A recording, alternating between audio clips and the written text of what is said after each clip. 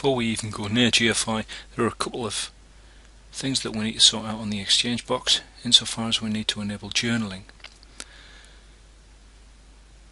To do that, we're going to need to create a user with a mailbox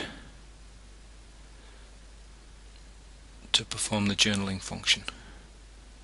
So in Exchange Management Console, go down to your mailboxes, new mailbox.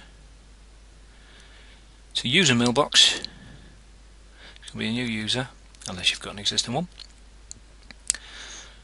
And just so we know what it is, I'm going to call this user journal. Give it a sensible logon name and password.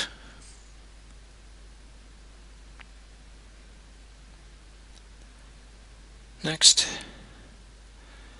I'll accept the defaults. Next. Next. New. Finish. Now that's my user and mailbox created. To enabling journaling, you can do it in one of two places. If you go up to Organization Configuration and select Mailbox, you can set it on a mailbox database by database, like so.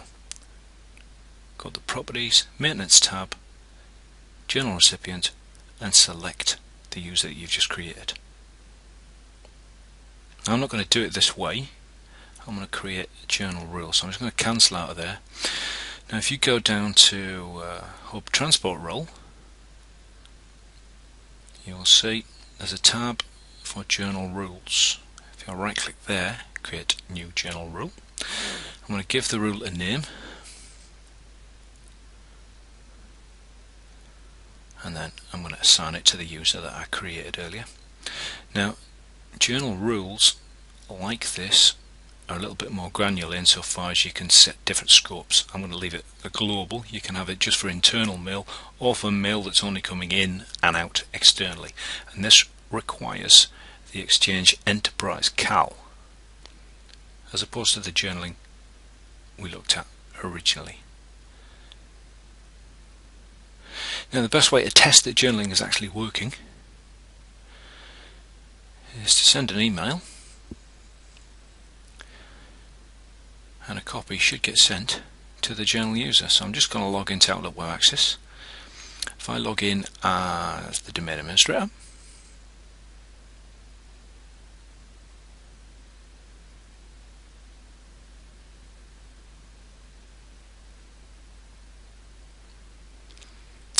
and I want to send an email to that windswept and interesting engineer.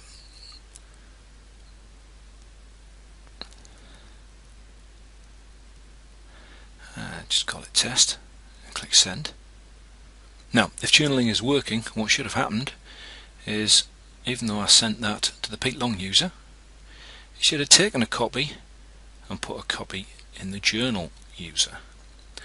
The easiest way to test that is to simply log on to Outlook Web Access as the journal user, and all being well there should be a copy in that user's inbox.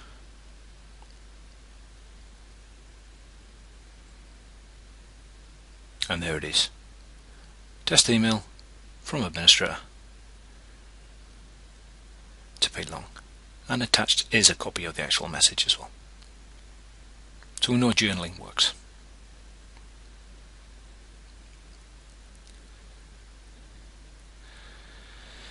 Now if we dive across onto the server that is going to be our GFI server, there are a couple of things you need to do before you install. The first one is to install the MapBCDO objects for Exchange. You only need to do this if the GFI server is not going to be on the Exchange box. There's the download link. Now I've already downloaded a copy and I've got it on a shared directory, so I'll just extract that to my desktop and install.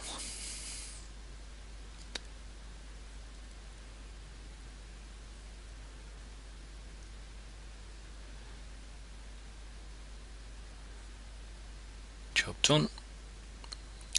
I don't need that folder anymore, so I'll delete that.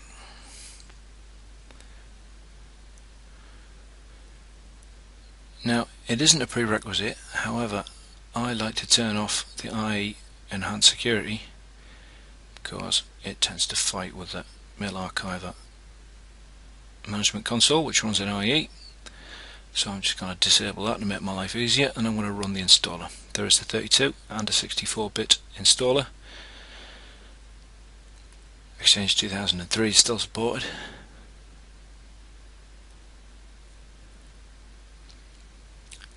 Simply click next.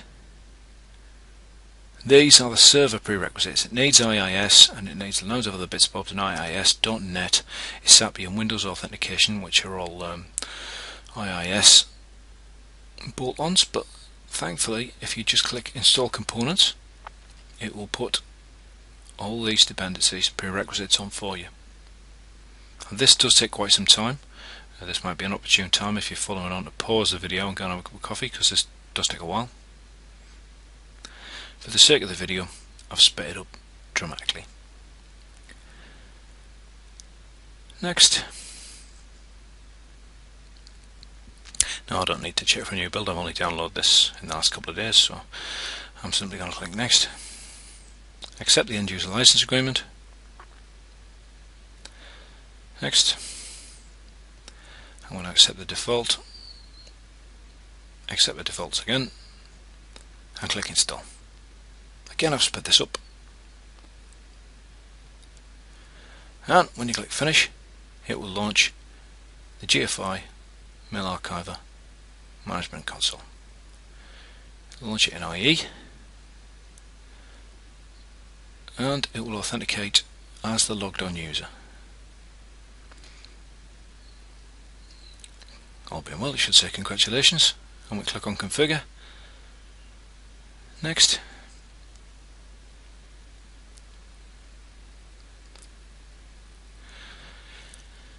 Paste in your license key and click the verify button. Just blank that out so you can't read my license key, and click next.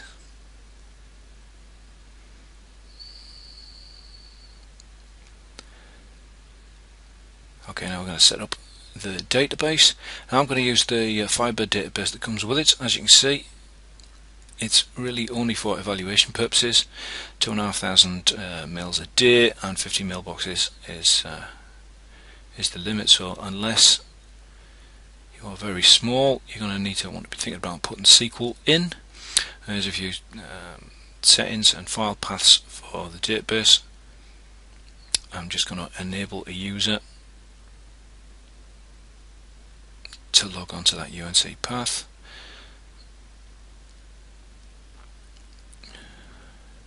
For the purpose of this, I'm just going to use the domain administrator account.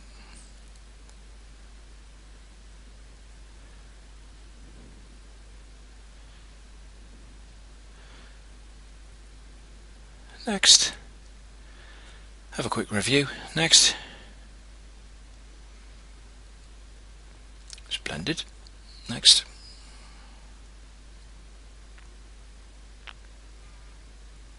Okay, I'm going to select auto archiving of all emails.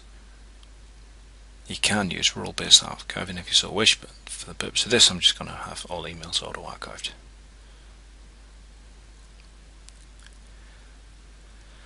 Now remember, I manually created my journal user earlier, so I'm going to select manual. Next. Now if you were to use IMAP to connect to your journal user, you just simply put in the fqdn of your Exchange server in the top box there. However, I'm going to use Exchange Web Services, AWS, and I'm going to supply the logon details for my journal user, supply his password, and click next, and hopefully it should connect successfully. It has. Next.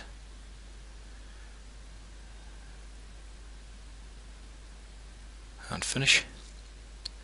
And that's my MailArchiver basically set up and ready to run. In the next video I'm going to run through the connector and importing and exporting data. Thanks very much for watching. Don't forget to come and visit us, www petenetlife.com.